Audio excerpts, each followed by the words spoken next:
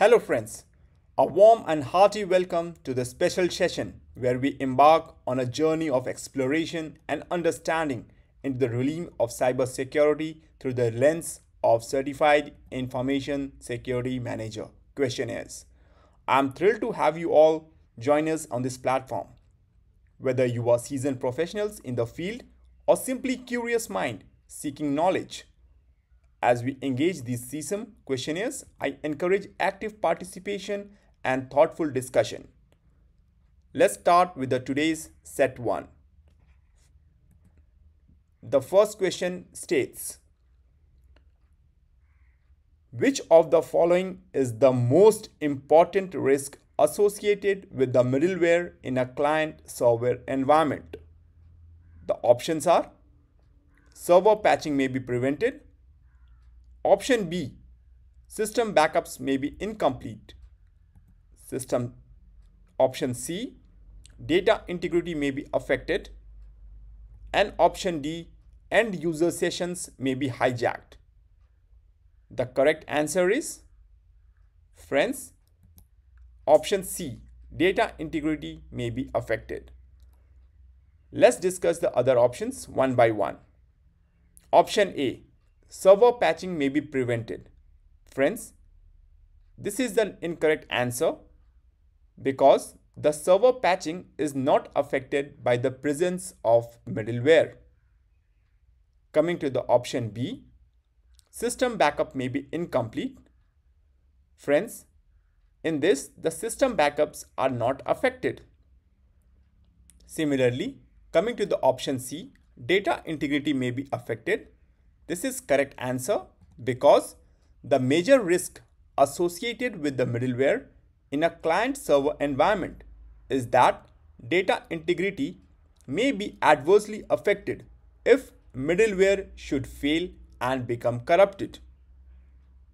Coming to the next, end user session may be hijacked. Friends, this is a wrong answer because the hijacked end user session can occur, but they can be detected by implementing security checks in the middleware. That's why the option C is correct. Moving on to the next question, question 2. It states, from an information security perspective, information that no longer support the main purpose of the business should be. The options are: option A, analyzed under the retention policy.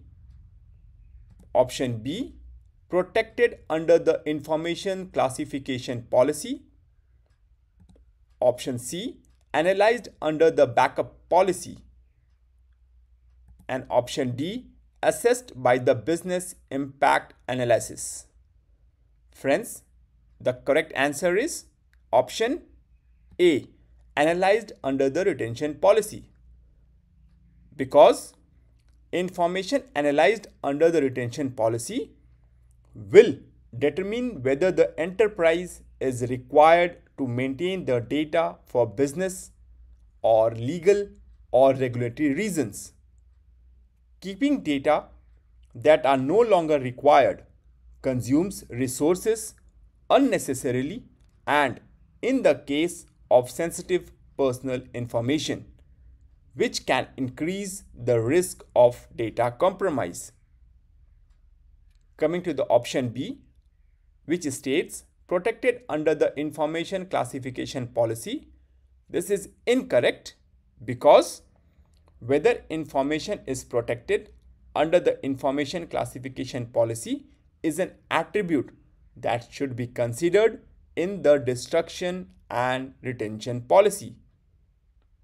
Coming to the option C, analyzed under the backup policy, it is incorrect because there is no reason to back up information that is no longer of use to the enterprise, and it should be considered as part of the retention policy.